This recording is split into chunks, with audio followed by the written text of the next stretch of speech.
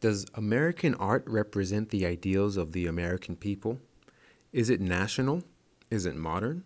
Is it living? Has it any connection with what we are all doing and thinking and hoping? Does it have any lesson, inspiration, or influence? These insistent questions were posed by a critic of New York Independent in the winter of circa 1907. Nearly 100 years later, critics and scholars continue to question the nature of American art. Thanks for joining me for another book, y'all. That was some words from Lynn Martin Atlas, the curator of the exhibition of which this book is representing.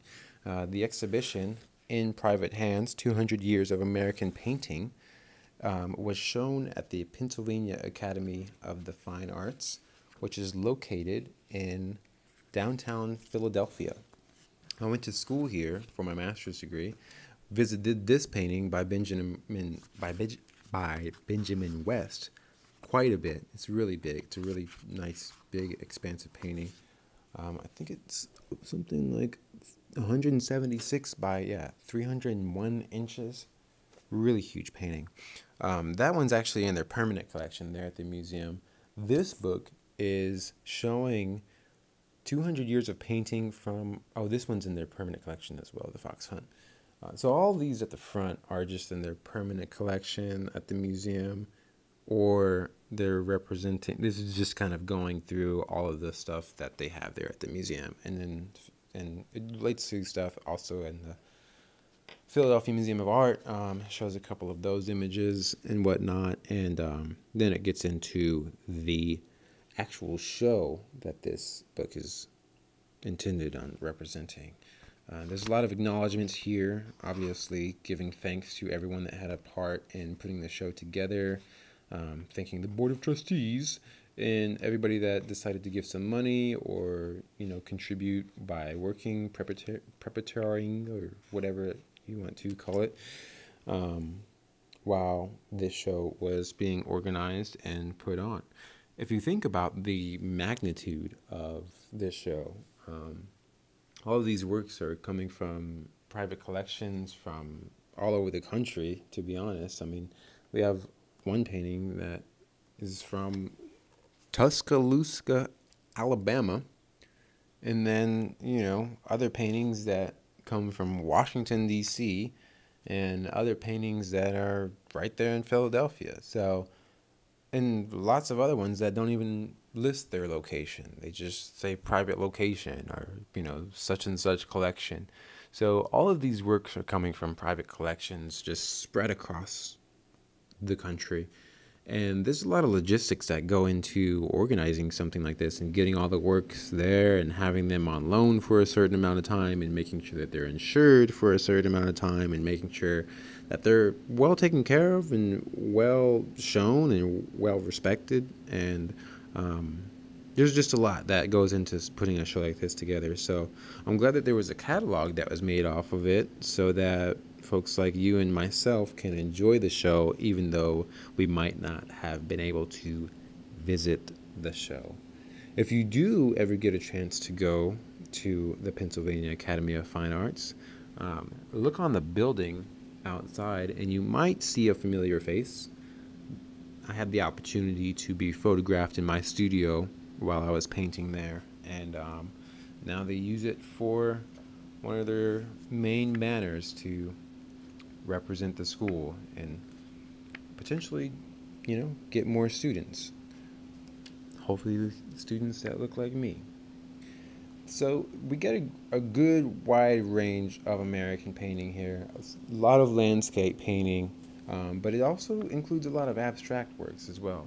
This one here is the one that's shown on the cover, and it's by Charles Demuth, who was a student at the Academy in 1905 until 1910. That painting is called Jazz, also known as Jazz. Measures 20 by 16 inches, so it's not a very large painting, but pretty impactful with the colors and the organic nature of the really inorganic shapes that are included in the painting. The book goes on to show quite a bit. This is a nice one from Horace Pippin, that was included in the show.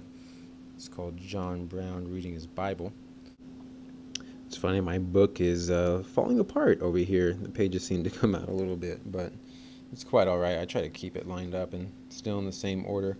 I feel like the order that they're arranged in the book might have something to do with how they were shown in the museum.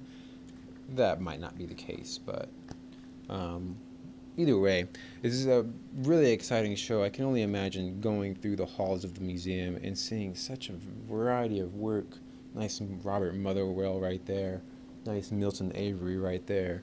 Nice Ellen Frankenthaler right there. I mean, if you can imagine seeing all of these works, in one museum visit, that's pretty phenomenal. And if you ask me, like, if I was a student at the school at that time, I would have been down there in the museum basically almost every day. I mean, when I was going to the academy, I did visit the museum quite a bit. It's a wonderful resource to have. Such a historic museum right across the plaza from where your studio is at. It's a nice Richard Diebenkorn there. Richard Diebenkorn gets some colors, I swear. Well, this is a nice Ramir Burden. I saw a couple of Ramir Burden works in Philly when I was there. I always love his collage techniques. I mean, they're so painterly, but there's no paint. Just collage on paper. This one measures 13.5 by 17.5 inches. So, packs a powerful punch in a small package. Nice Philip Guston there. Alice Neal. Rita Basquiat in the show. Basquiat was one of the artists that really inspired me to start painting when I was pretty young as an artist, when I was a young artist. Eric Fischl here. Eric Fischl's paintings always kind of like rub me in a really strange way. It's just the postures that he has his models get into, but I think that's his intent to provoke a little uncomfortableness into the viewer. These Wayne Thiebaud paintings always make me want some donuts or some cake. This is a nice Robert Colescott. I didn't really know too much about Robert Colescott until I arrived at the academy. I remember one of my favorite mentors introduced me to Colescott's work, and I just really vibed with it. It has a lot of painting energy. I saw one Robert Colescott in person when I visited the National Museum, I think it was, in Washington, D.C.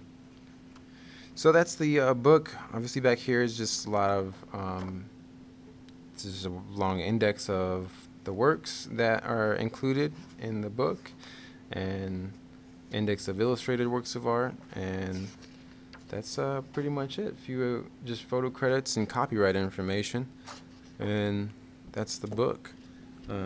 Like I said, this is a book that I got from the school that I went to, so it kind of means a little bit more to me, I guess, than some other books. But hope you enjoyed watching and seeing what was on view at the academy. Thanks for joining again. Thank you for watching this video on another book. I really do appreciate every view that I get, so please stay tuned for the next one. If you don't mind just liking the video, subscribing to it if you want to, so that way you can be notified when I do the next one. If you have a video or if you have a book that you want me to do, then please let me know, and I'll see if I can acquire it if I don't have it already. That book I just did was actually requested by someone, so hope they enjoyed it. If you, okay, that's it.